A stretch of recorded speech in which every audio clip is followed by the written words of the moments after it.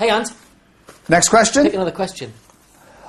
This is from Lindsay. She's 15 and she's from Ireland, and she asks, it's like going live, isn't it? And she asks, what on earth do the TV giants of our time watch on TV? Basically, what's your favourite show? Oh, us? Yeah, us, yeah. TV giants. What am I watching at the moment? What are you watching at the moment? I'm watching The In-Betweeners. I'm watching The Apprentice. Very good. Lost. We're loving Lost. Absolutely loving Lost. They're starting to answer questions now in Lost. I'm up to date. You're not up to date with Lost, are you? I'm up to date. I like to save them up on Sky Plus. Have a little bit of a... I do like watching Britain's Got More Talent. Stephen Mulhern. He's a funny boy. He is. Because I'm in quite a lot of the shots as well. Right. Yeah. Do you like that? I like that, You yeah. like that? Watching me on telly. Heroes, I'm still catching up on season 3.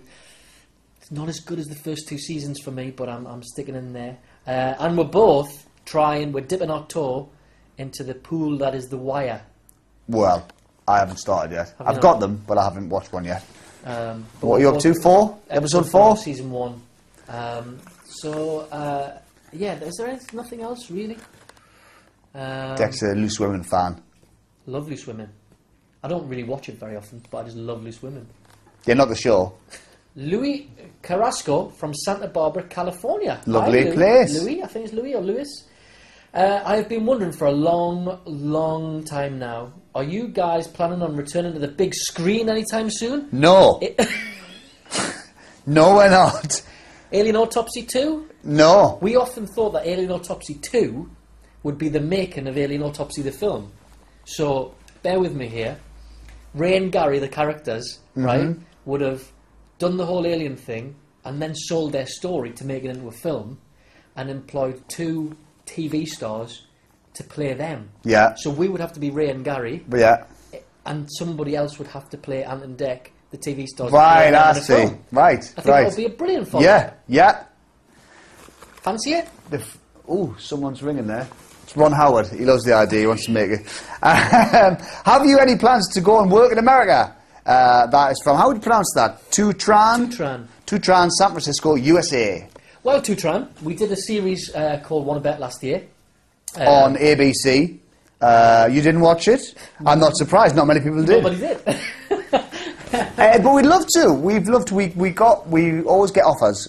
Actually, we had an offer this year to work out in America, but we couldn't do it because we were doing the final week of Britain's Got Talent, which was a real shame. But it'll happen, I'm sure. It'll happen someday, won't it? Yeah, yeah. We'll get out there. We have a few offers for things, and we have a few ideas for shows that we'd like to bring out to America to try.